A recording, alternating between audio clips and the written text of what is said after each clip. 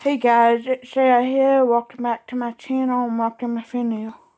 So, I've been getting pretty behind on videos because I started college and, that's just kind of hard really.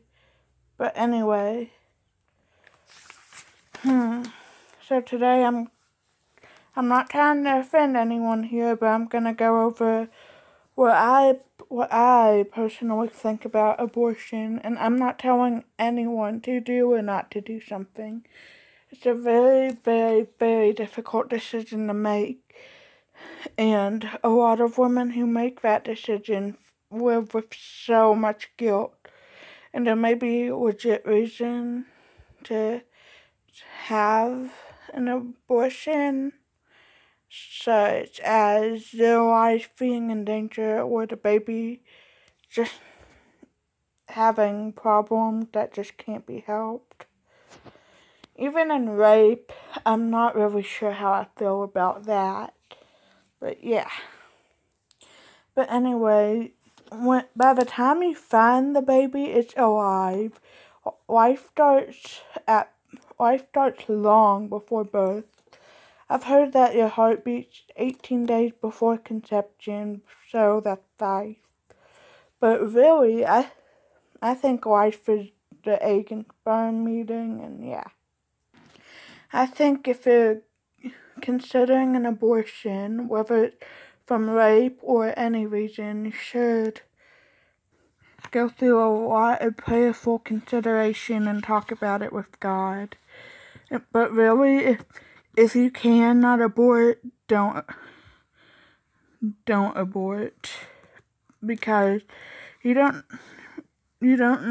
when everyone starts off being in the womb and then being a baby, Albert Einstein was that way.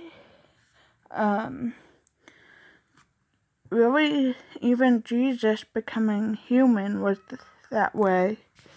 And so, honestly, you don't know what your baby could become. If you really don't think you can take care of a baby, set it up for adoption, because someone will want it. And unless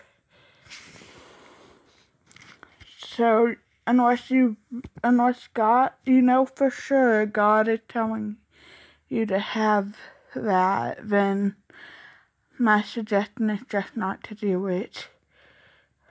Because it goes against Catholic teachings. Even if you got raped, you shouldn't unless your life is in danger, or if there's legit reasons, really.